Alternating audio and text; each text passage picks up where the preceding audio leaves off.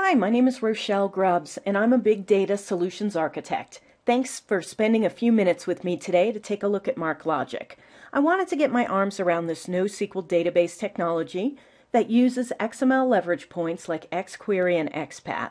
Now, I don't know about you, but I think that can lead to some pretty cool discoveries about the data in your organization. I've prepared two examples today. First, we're going to take a look at a very simple example in the query console. I've loaded up some Shakespeare plays, and we're going to execute some simple XQuery to return data from the records. Next, we're going to use that same information and build a web application that runs XQuery. So from there, you can start to see the power of the environment, still running XQuery, but doing so from a web application, and how that will give you the ability to create all kinds of complex applications for your users. So, let's get started. On my screen here, I'm in the query console, and on the screen you can see my very simple query. Now, first of all, I want to take a look at the data. So I have some data loaded into my database, and you can see here the XML that makes up my data. Now, if we take a look at this query quickly, we can see that this is simply a query to go through each of the records and return the speaker for each play and the lines for each speaker. So if we go ahead and run that, it's going to go out and select all that information from the first 100 records in my database and display that information on my screen. So here we have the information. This is the speaker, and this is their line, the next speaker, and the next line, and so on.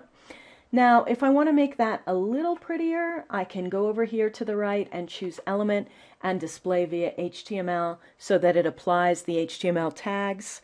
But that's pretty much it. But I think you can start to see you could do some very interesting queries, but you certainly wouldn't be writing fancy applications here. Now, but if we take that same information and pass that to a web application, we can do some very interesting things. So first of all, let's take a look at how I set that up. If I go here in my app servers, I set up an app server that I called Shakespeare.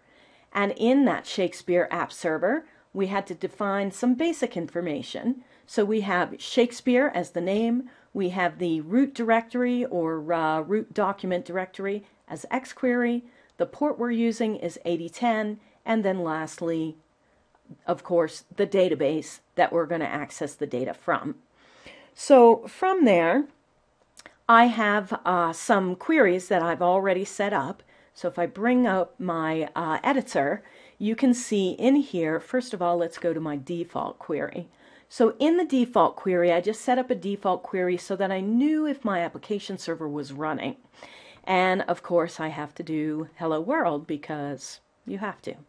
And I also added some information, and I appended the version of MarkLogic, so the server is going to respond back to me with my text string here, and at the end my version number. So first of all, let's make sure that our app server is running.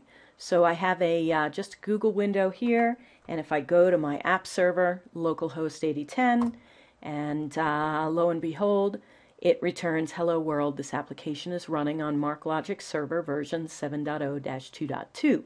So now we know that the application server is running. So let's pop back over here to our editor and let's take a look at our simple application. So we have two XQuery scripts.